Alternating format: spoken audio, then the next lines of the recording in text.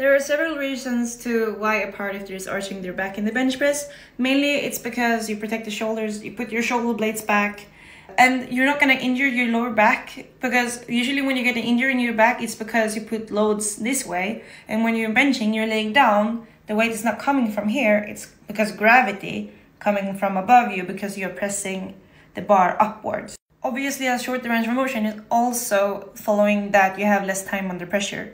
And the arch also helps you to have more leg drive, which helps you to lift more. And that is the goal of powerlifting.